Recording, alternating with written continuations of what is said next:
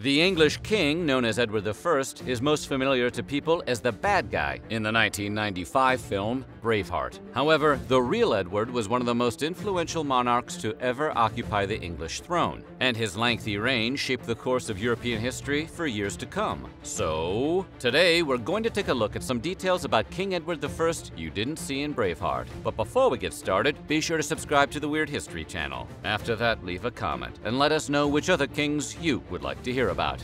Okay, they may take our lives, but they will never take our weird history.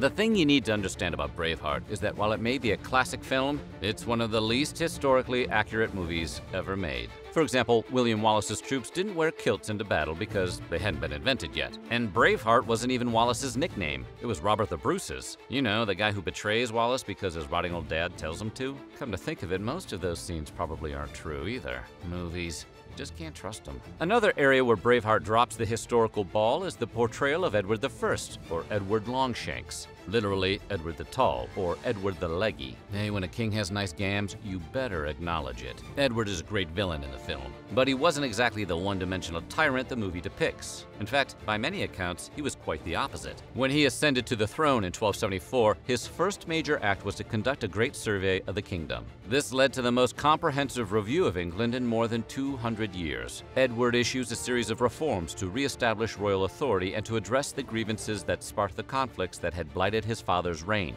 His findings would later be recorded as the 100 Rolls. The original documents are still housed in the UK's National Archives today. You never know it from how things ultimately turned out. But Edward's relations with Scotland were initially cordial. The Scottish King Alexander III sent a detachment of troops to support the English crown in the Second Barons' War. A possible marriage between Edward's son and Alexander's only surviving heir, Margaret of Norway, was even seriously discussed in 1284. But these plans went out the window when Margaret passed in 1290 at the young age of 7, plunging Scotland into a succession crisis that ultimately culminated in Edward's claim of overlordship, leading to the events we see in the movie.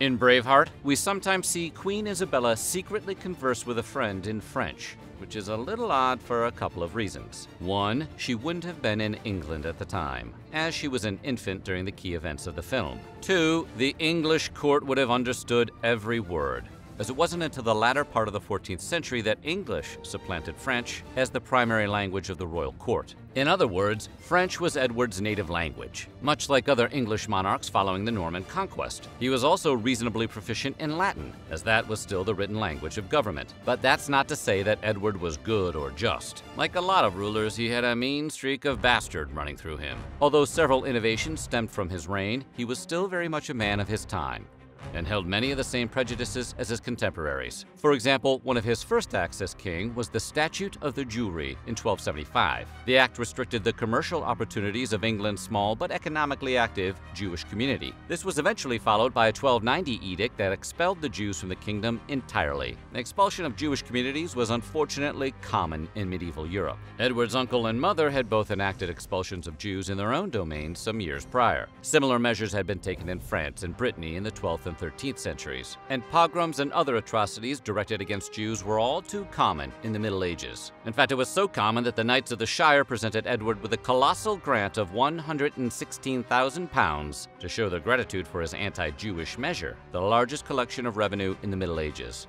Not to be outdone, the Catholic Church awarded the king with even more money in the fall of 1290.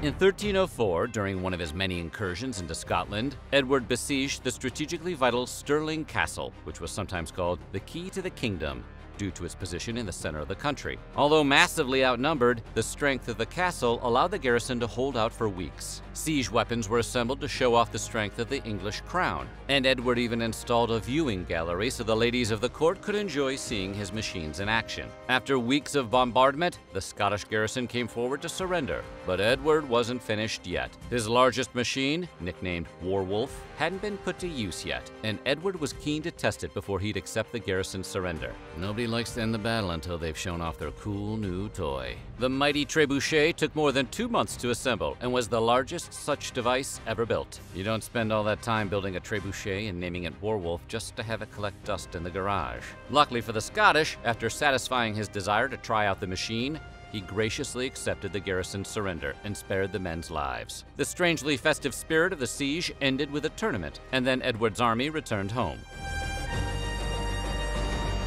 Since he's known as Edward I, you might assume he was the first Edward to rule England, but he wasn't. In fact, he wasn't even the second or third. As confusing as it sounds, he was really Edward IV.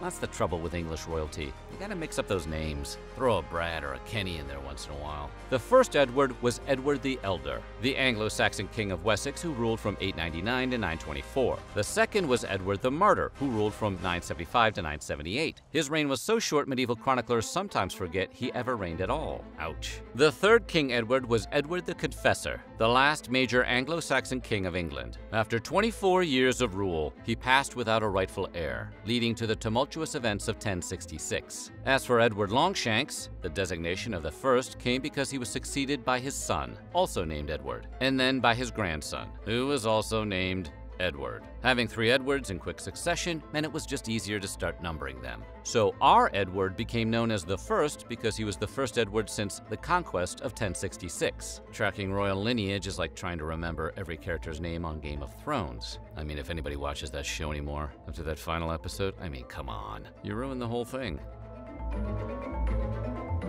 In the 13th century, lords and kings were much too valuable to be offed like common peasants, so they were rarely killed on the battlefield. Capture and ransom was the standard practice. Running a kingdom is expensive, and you need to take every opportunity to make that paper, not to mention the political embarrassment of capturing your enemy's leader. Edward was no stranger to the catch-and-release policy of fishing for lordly captives. As a young man, Edward's future kingdom was in the midst of a power struggle between the English crown and the nobility. The balance of power swung back and forth, with the rebel leader Simon de Montfort succeeding in capturing Edward, who happened to be his nephew, on more than one occasion. Well, I hope he was his nephew on all occasions. However, Edward managed to escape on several of those occasions. The most brazen escape came when he was permitted to exercise his horse outside the castle walls along with guards. The young prince rode horses until all but one of the animals were exhausted, so they couldn't be used to chase him. He hopped on the last fresh horse and repeatedly shouted to his captors, "Lordlings, I bid you good day. Greet my father well, and tell him I hope to see him soon to release him from custody." In terms of medieval burns, that one was particularly savage, because Edward made good on his word. Edward finally defeated his uncle at the Battle of Evesham in 1265. He managed to trap Montfort's army by carefully shadowing the smaller force during the night. With no way out, Montfort was forced to accept battle in deeply unfavorable conditions. Remember how we said that generally accepted practice was to take important people, like knights and nobles, prisoner? Yeah, well, Edward wasn't having any of that this time. Edward ordered his troops to show no mercy, and they responded eagerly. The baronial army was almost completely annihilated. Even those who sought shelter in a nearby abbey were not spared Edward's wrath. His uncle Montfort suffered the worst fate of all. Prior to the engagement,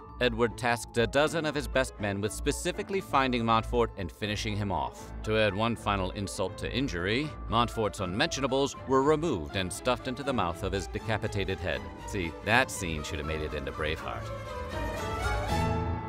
Edward actually launched his own crusade to the Holy Land, the Ninth Crusade, which also is known as Lord Edward's Crusade. Crusades were big at the time, everyone was doing it. Because of his opposition to a peace deal with the Muslim rulers of the Holy Land, a bounty was placed on Edward's head. On June 1st, 1272, Edward was attacked by an assassin. While he was able to disarm and eliminate his would-be killer, the wound was believed to have been inflicted by a tainted blade. One story had Edward's ever-devoted wife Eleanor suck the poison from his wound to save his life, which is cool and romantic, and almost certainly apocryphal, like most of Braveheart. In actuality, the king's life was saved by an extraordinarily painful procedure, where the flesh blackened by the toxin was hacked away by a surgeon. Edward drew up a will in the extremely likely event of him succumbing to infection, but he ultimately pulled through. After spending Christmas of 1272 recovering in Italy, he returned to England to learn that his father had passed, making him the new king. Although he planned to return to the Holy Lands on another crusade, his 1272 departure proved final.